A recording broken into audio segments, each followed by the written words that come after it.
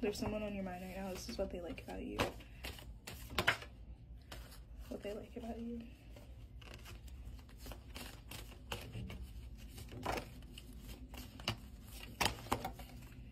You have the Five of Swords, so this person is definitely someone who has dealt with a lot of like bullies, or maybe people beat this person up a lot. I feel like you don't tend to do that. A lot of Swords. I feel like this person likes the fact that you're very direct.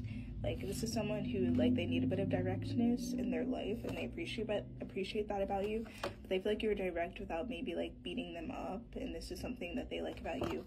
And then the Eight of Wands tells me that something they really like about you is your ability to help them kind of, like, break through, like, beating themselves up. Like, they beat themselves up so many times. It's like you help them not to do that. You tell them, like, it's fine, it's okay, don't beat yourself up over this.